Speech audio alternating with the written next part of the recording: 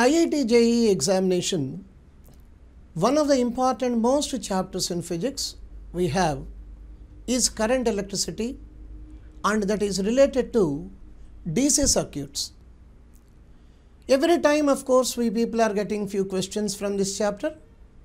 Let us today discuss about some of the concepts or important most aspects of this particular chapter, current electricity.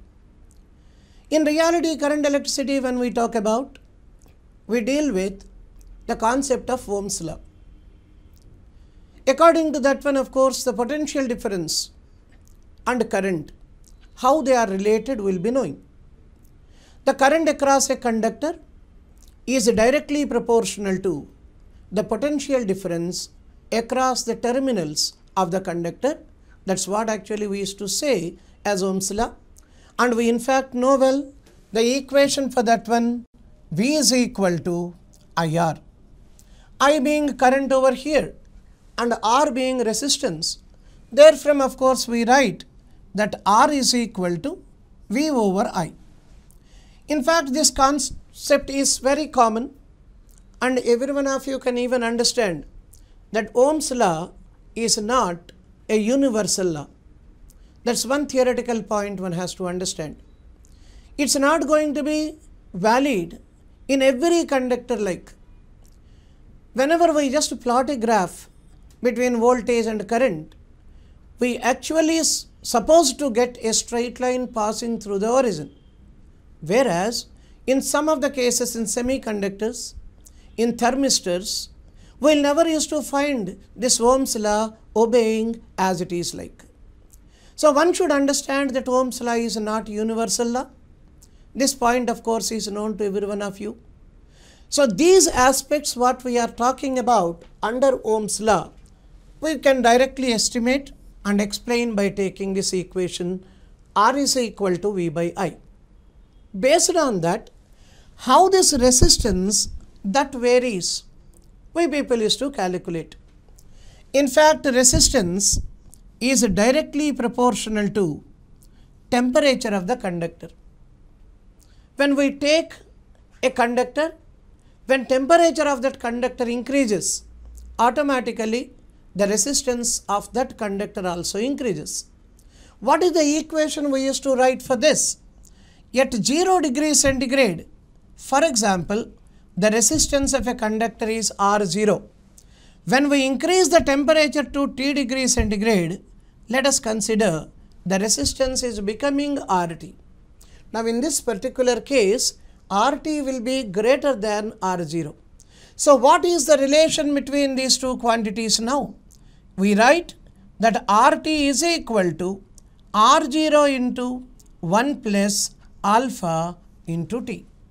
What is this alpha again can be written as delta R, that is change in resistance, by R0 into T. That of course you can rewrite it like this as RT minus R0 by R0 into T per degree centigrade. This is one of the important most equations one should remember as far as this chapter that is concerned. But what is this alpha now called here? This alpha is called as temperature coefficient of resistance of that particular material, we call it. Temperature coefficient of resistance, when we talk about, one or two important most points theoretically one has to remember. This value of alpha, when we take, it will be positive for ohmic resistors. That is one point you have to remember. Ohmic resistances, the value of alpha will be positive, whereas alpha is going to be negative for non-ohmic resistances as such. This is one point you have to remember.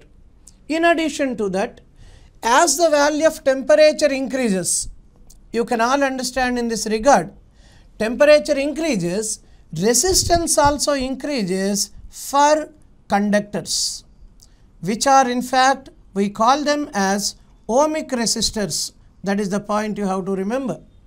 Whereas when temperature increases, the resistance decreases in the case of semiconductors. For semiconductors, that of course you can write this way, they are coming under the category of non-ohmic resistances as such.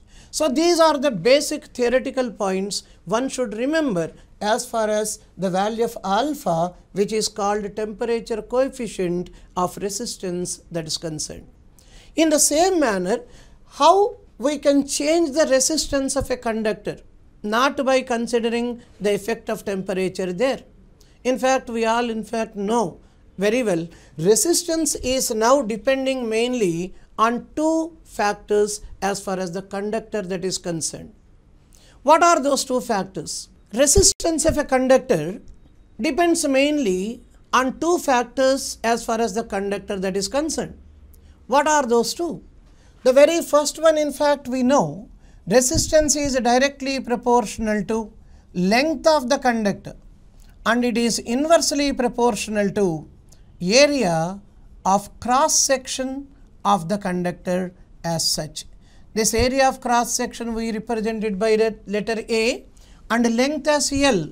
In this regard, resistance can be written as rho into L over A. This rho is called as resistivity. You can definitely understand this also can be called as specific resistance. Specific resistance. Theoretically, there is one point we have to remember related to this resistivity, that is rho I am talking. So rho is nothing other than RA by L, and of course ohm meter the unit. We all can understand directly like that. But resistivity, excepting on temperature, it does not depend on the dimensions of that conductor taken up. This is one of the important most aspects we have to remember. Sometimes they may ask you a question this way: if area of cross section is doubled of a conductor and length is made half, then how many times this value of resistivity of that wire that varies? In fact, our answer is supposed to be it does not vary. What for we can understand? When length is becoming half, automatically resistance of that conductor also becomes half. When area of cross section is becoming doubled, then also the resistance of the conductor becomes half. Now in these two cases, ultimately resistance increases by 4 times.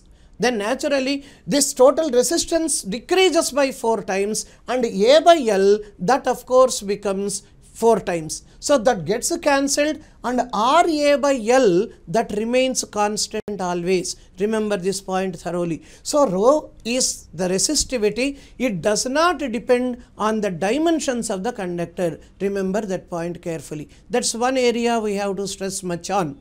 Now come to the second one here. By changing the length and the value of area of cross section, how the values of resistance of that conductor, they vary also you can understand. One I just give you in this regard. Suppose if length increases by n times, then you directly can understand resistance now becomes how many times? N square times. Observe this concept carefully. Resistance becomes n square times. What for? L is increasing n times. How can we increase that? By stretching that one, I am increasing the length. When I increase that length by n times, the area of cross section becomes 1/nth of the original value. Due to that reason, you will be finding the resistance becoming n square times. Likewise, of course, if you take the next one, if area of cross section is increased by n times. Area of cross section, how can you increase that one by n times? By compressing the total length of that conductor, you can increase the area of cross section. So area of cross section, suppose is increased n times of the same conductor. Then what is the very meaning of that? It's very clear to say that length is becoming 1 by n times. So ultimately, what do you find here? Resistance that now becomes how many times? 1 by n square times. That is actually the concept you have to remember. Resistance now becomes 1 by n square times. That is another point what you have to understand. Exactly in the same manner, the third one, if they say radius of cross section of the conductor is increased n times. Radius of cross section of the conductor is increased n times. When radius of cross section increases n times, automatically we can understand that area increases by n square times. Then what happens? The length part of that one decreases by n square times. That in the sense what? Length simply becomes 1 by n square times. That is the concept. Then overall what do you find here? This all implies resistance now becomes 1 by n power 4 times. That is actually the concept what you need to remember. Come to the next aspect over here, the fourth. If I say resistance, how it varies with respect to length in terms of the percentage variation of length. I'll just give you one example here. If length increases by x% of a conductor I am talking about. When length increases by x%, then you can understand the resistance increases by 2x% roughly. 2x% you can understand provided if x is less than or equal to 5%. That is a value what you need to remember here. If length increases by 2%, for example, resistance of that conductor increases by 4%. If length increases by 3%, that becomes 6%. If length increases by x%, the radius, the resistance increases by 2x%, provided x is less than or equal to 5%. Suppose if I say x is greater than 5%, then the resistance increases by 2x plus x by 10 whole square %. This is the shortcut equation which of course can make you get the result directly without much of a calculation. I repeat once again, if resistance increases by if length increases by 5% or more than 5%, that's what actually I am talking about. If length increases by x%, where x is greater than 5%, then resistance increases by 2x plus x by 10 whole square %. For example, length increases by 20%, for example. Then 20%, 2 into 20 now becomes 40. 20 by 10 now becomes 2. 2 square, 4. 40 plus 4, 44% that now becomes. So, whenever length increases by x%, you can decide the answer by taking two separate conditions for that. One, if x is less than or equal to 5%, then resistance simply becomes 2x%. It rises by 2x%. If x is more than 5%, that of course we can take it like 2x plus x by 10 whole square %. So these are the things what one has to remember as far as the variation of resistance depending on length and area of cross section of that conductor when that is stretched or compressed, that is concerned. When we take resistivity of a conductor, how that varies with temperature also is one of the major concepts of this chapter. When we discuss about rho, which is R A by L ohm meter, then we can understand, say at 0 degrees centigrade, if the resistivity of that conductor is rho naught, and at T degrees centigrade, the resistivity let us consider as rho T. Then what is the relation between these two quantities? Rho at T degrees is equal to rho at 0 degrees into 1 plus alpha into T. Now in this regard, you can even rewrite the same equation as alpha is equal to rho at t minus rho at 0 by rho at 0 into t per degree centigrade. That is the equation what one has to remember. Now in this regard also, alpha is to be called as temperature coefficient of resistance. That is actually the value alpha that is representing here. So this equation almost is similar to the variation of resistance with the temperature. Therefore, whether it is resistance of the conductor we are considering or resistivity of the same conductor we are considering, in both the cases the influence of temperature that remains same. So that way we can remember both the equations easily. That is one area. Now come to the next case please. What exactly is the resultant or effective resistance when resistances are connected in series and in parallel? What are the parameters which are going to be variables there and which parameter that remains constant in each of the cases? Those things also are equally important for us while discussing about different electrical circuits. So if you look at once again here, when resistances are in series, then we can write the resistances which are now connected in series this way, and across that we are just connecting a cell like this. This resistance is R1, this R2, this one as R3, let us say. Then whatever the current that enters into the circuit, same current that passes through each and every resistance. That means current is one parameter in this particular circuit which remains constant. That's what we have to remember.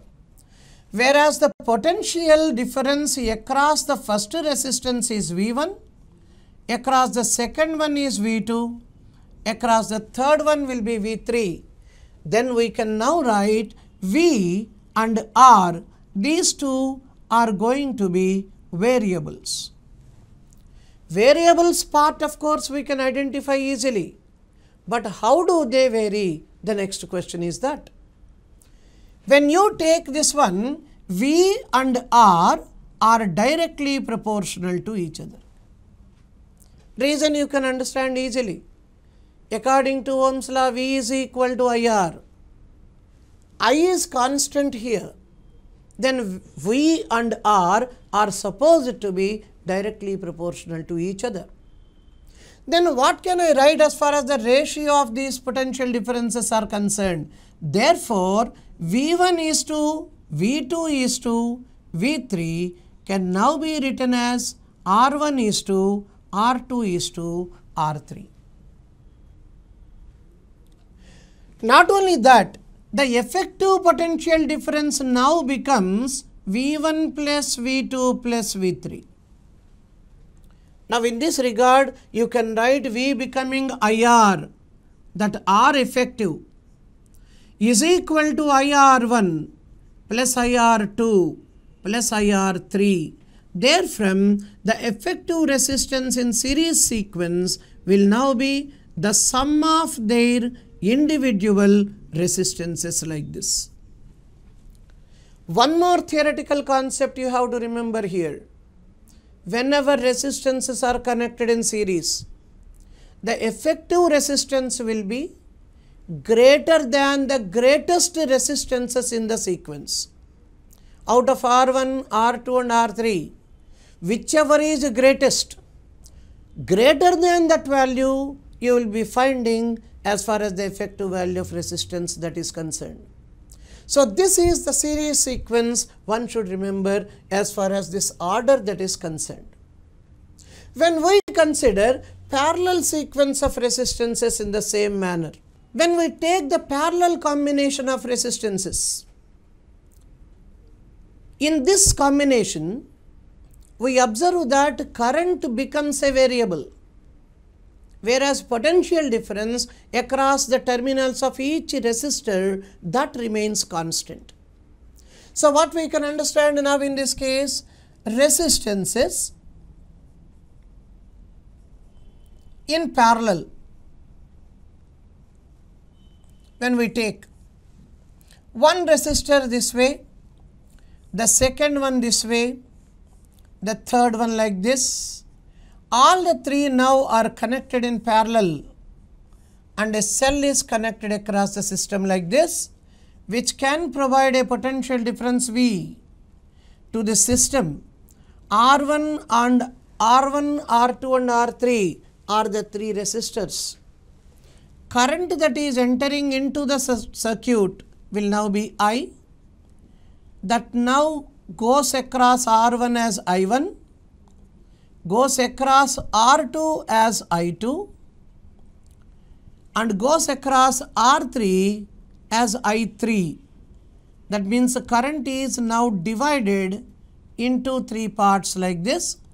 Total current exiting from the system remains the same as I. Now in this regard, we can write that potential difference across each and every resistor, that becomes constant. Then what are the variables? I and R, these two now become variables. Now the next question is, how do they vary? I is inversely proportional to R. Therefore, I can write the same here. Total current now will be the sum of all the currents in all the three branches. That itself gives you the value that 1 by R effective will now be 1 by R1 plus 1 by R2 plus 1 by R3. This is the way using which we can calculate the value of effective resistance when resistances are connected in parallel. But all these concepts are commonly known concepts, but very important concepts for us to remember. As far as IIT JEE exam is concerned, all these points to be perfectly known to each and everyone. Now the question is, how do we calculate the internal resistance of a cell? And what exactly the importance of internal resistance? What happens to the entire current in the circuit when internal resistance is provided to us for the cell that is connected in the circuit as such?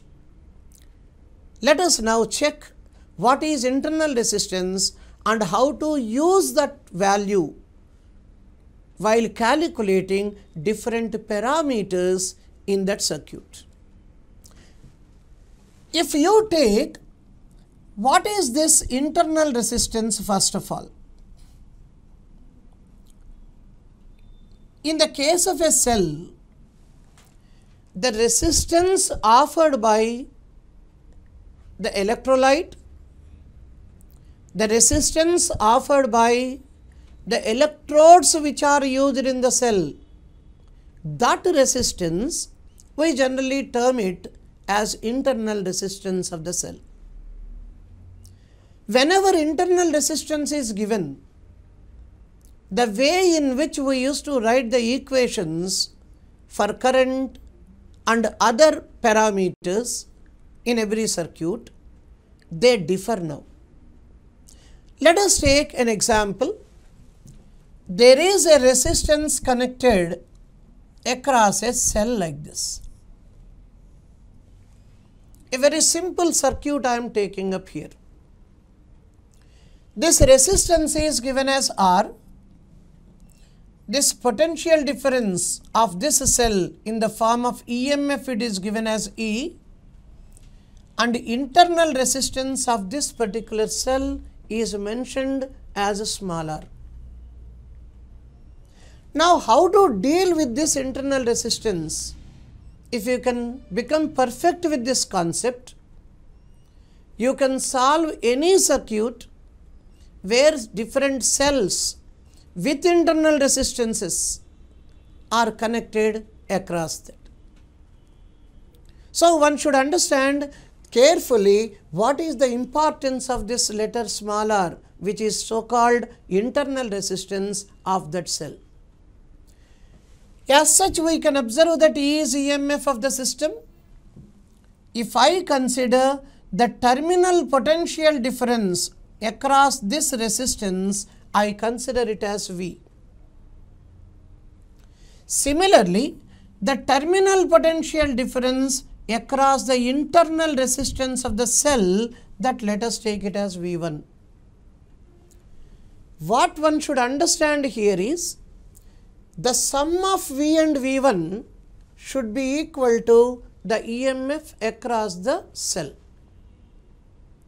That means whenever internal resistance is there, cell cannot provide its total value of voltage to the external resistance.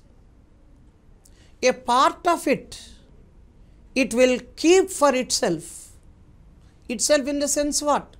For its own internal resistance. That is the point.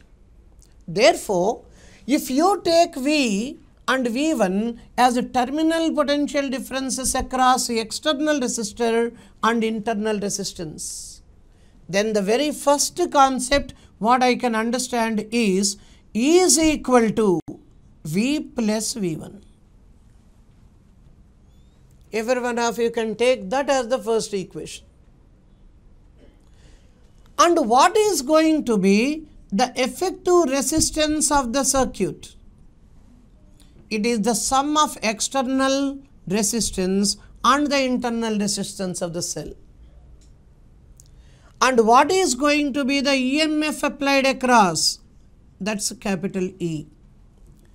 Taking these two, now you can write what would be the current that can be observed in the circuit. What will now be the current over here? If I write it as I, this is the direction of the current. What is its magnitude?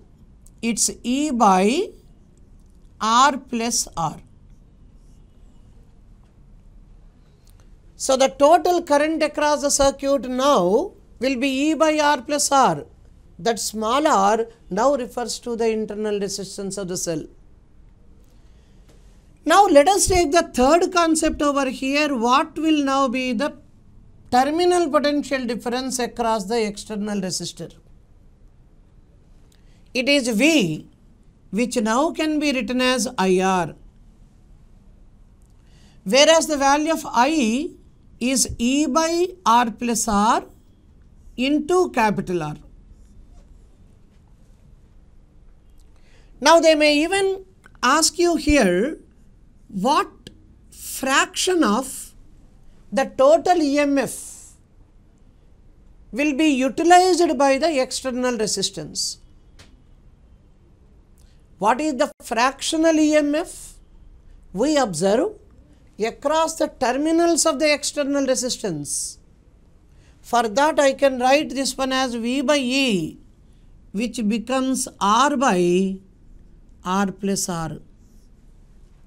So this gives you the fractional EMF which is observed across the external resistor. So this is the formula 3 what one has to remember. Now come to the fourth one.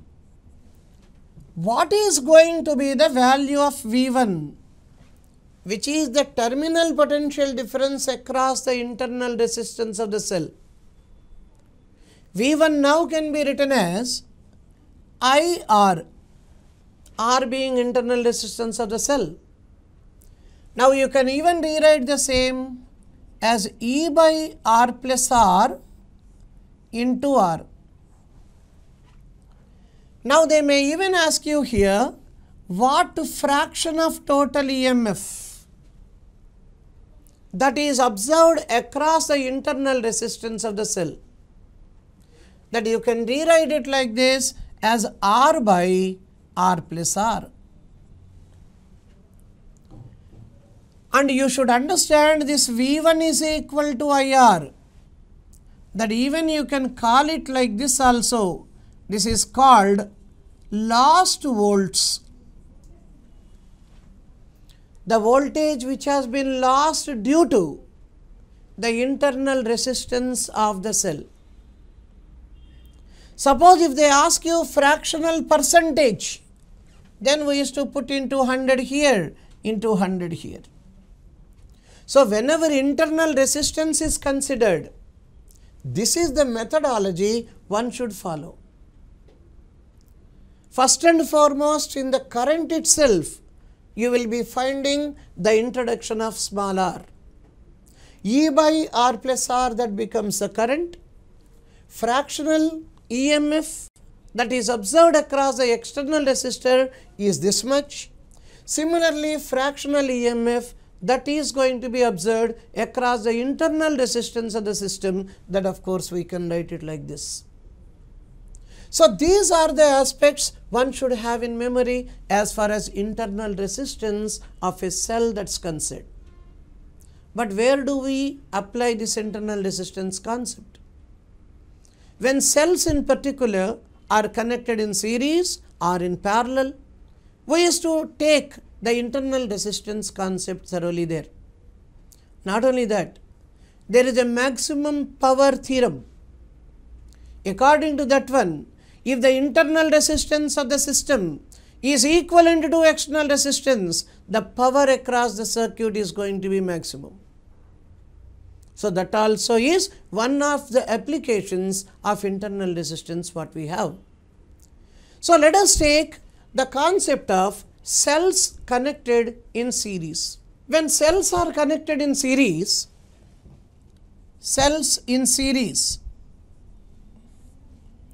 let us consider here n number of cells which are connected in series across an external resistor like this.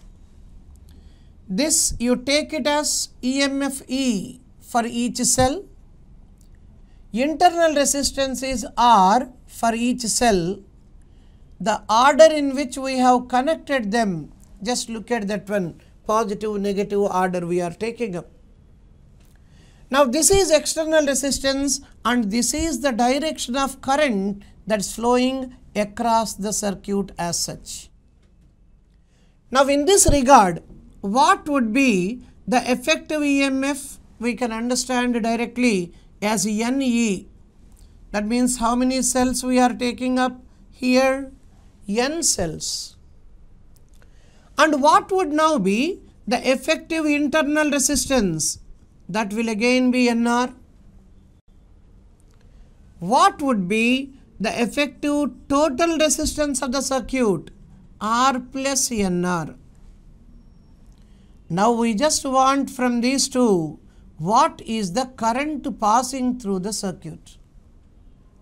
You can directly understand NE by R plus NR. That is the formula one should remember. But the same concept, when few cells are reversely connected, how to write this formula? You can understand this way. There are again n cells. Out of them, m cells are reversely connected. Out of n cells, m cells are reversely connected. Then you can all understand straight away this way. The cells are connected in this order. Few of them are connected reversely this way.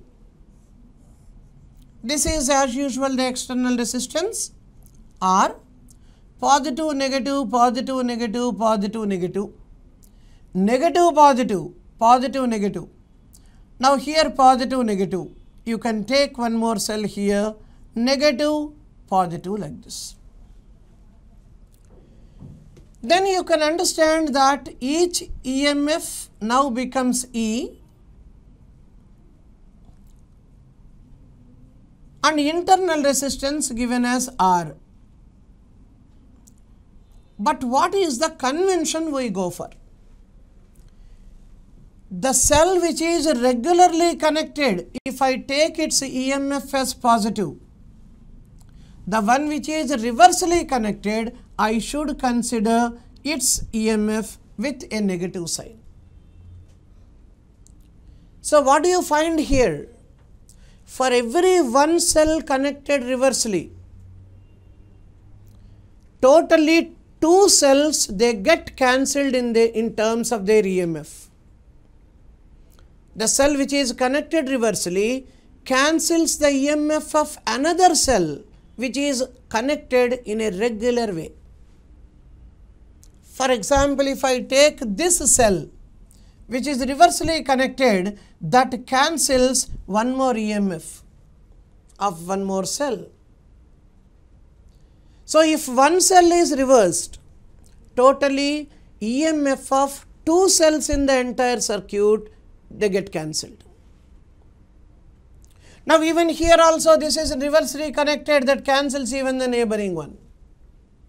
So what you can understand here is, when M cells are reversely connected, then 2M cells get cancelled in terms of their EMF. That is the point.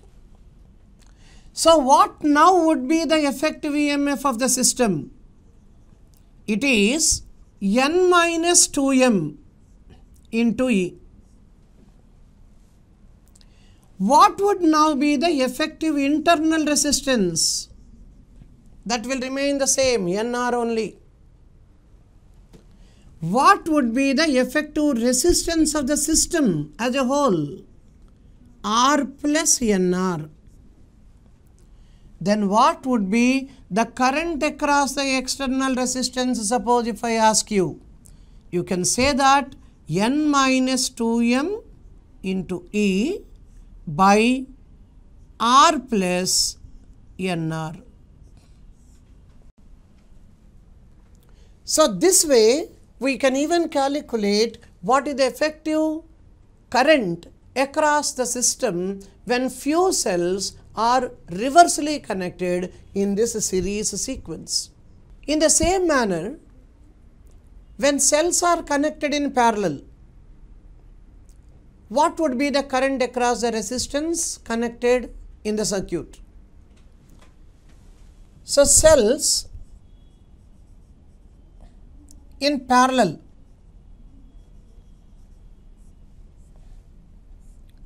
we now have few cells connected like this, all in parallel,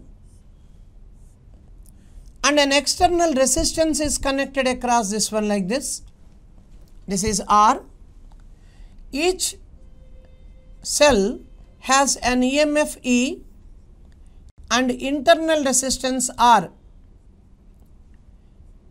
Positives are all connected to one end and negative side terminals are connected to the other end.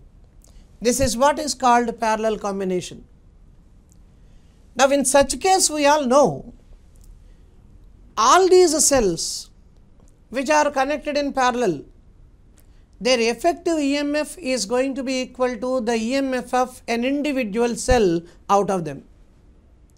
So we can now write here the effective EMF now becomes E, whereas effective internal resistance, that now becomes R by N. What for we people are taking up N here, you can understand. N cells are, I am connecting them in parallel. Now you can say effective resistance becomes R plus R by N. Thereby the current becomes E by R plus R by N as such. So this is the amount of current that is passing through this resistance. One should remember this. But in the same manner, suppose there are two cells which are connected in parallel this way. Its EMF is E1 and internal resistance is R1. Its EMF is E2 and internal resistance is R2. If this is the case, what would be the effective EMF of the system? That also should be remembered. If I consider the current across this one as I1 and here as I2, both of course mix up here to give the total current as I. Once again I1 of course enters this way, I2 enters this way, I once again comes back like this. So in such cases we can write that I is equal to I1 plus I2. Applying Ohm's law, I is E by R. So we can write the same thing this way, E effective by R effective, that is equal to E1 by R1 plus E2 by R2. In other words, you can write that one E1 R2 plus E2 R1 by R1 R2. Therefore, what will be the effective EMF is the question here. You now can write E1 R2 plus E2 R1 by R1 R2 into what is effective internal resistance here?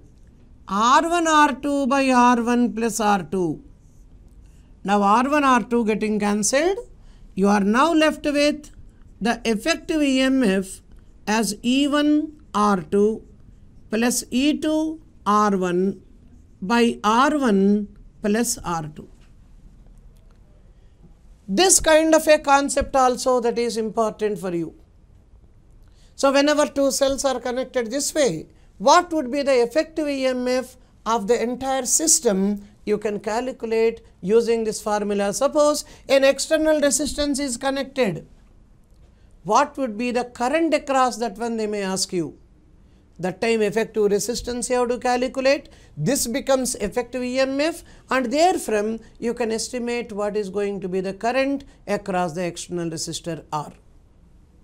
So these areas, as far as internal resistance of a cell that's concerned, one has to remember.